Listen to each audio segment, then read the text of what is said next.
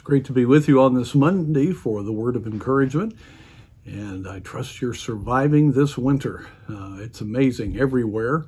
It's unusual and cold and a lot of snow, but it's amazing. Right in the middle of that kind of time, you can have some of the best services, some of the best opportunities throughout the year. So we're thankful for what the Lord is doing here. Today, I'd like to go to John chapter 18. And this, of course, is an account of the arrest of Jesus Christ and then the denial of Peter, and certainly a lot of things that show the wickedness of man and the weakness of man. You find the Sanhedrin coming to apprehend Christ in the Garden of Gethsemane, being led by the traitor Judas. And it's a sad commentary on the greed of mankind to miss who the Savior is, and that's certainly the story of Judas. It's also a tragic thing to see the rejection of Jesus by the religious leadership. They had enough proof to know that he was Messiah, but they did not want to lose their position with the Roman government. All of this is just a tragic scenario. But as we look around today, it's also a very tragic scenario.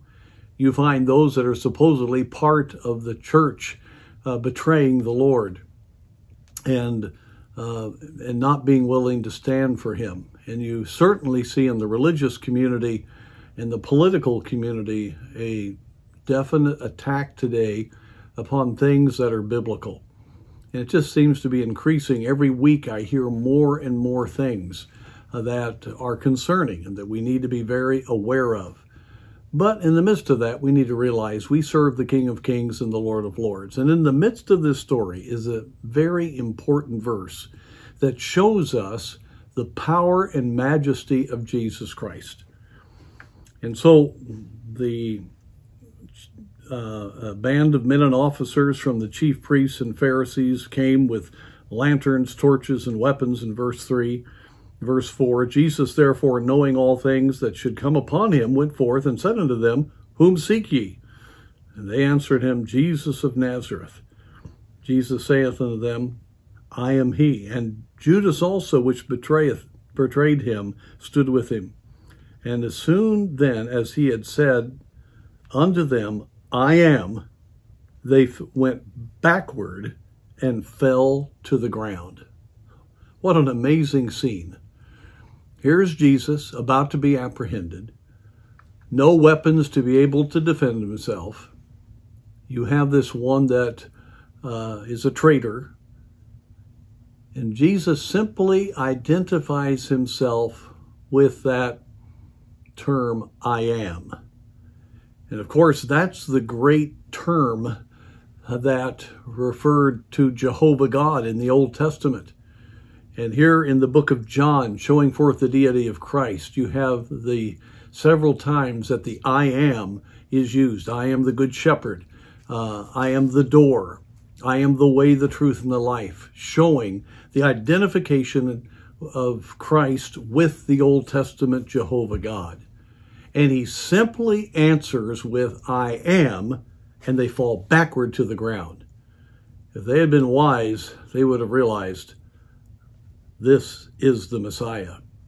But for us today, it's very encouraging to look at that little account, that verse tucked in there. At any moment, God can cause mankind to be pushed back and pushed down. He is the King. He does rule. He is the great I am. And so as we see all the things surrounding us, like Jesus had surrounding him, they are not fully powerful. They're only allowed to do what they do because God is fulfilling his plan. But at any moment, he can reveal himself, and they will fall down before him, as we find in the book of Revelation. Mankind, in comparison to God, is puny and has no power. And how important it is that we remember that as we hear the reports, as we see the situations around us. If we know Christ, we know the I am. And he will protect us. And he will accomplish his purpose if we will trust in him.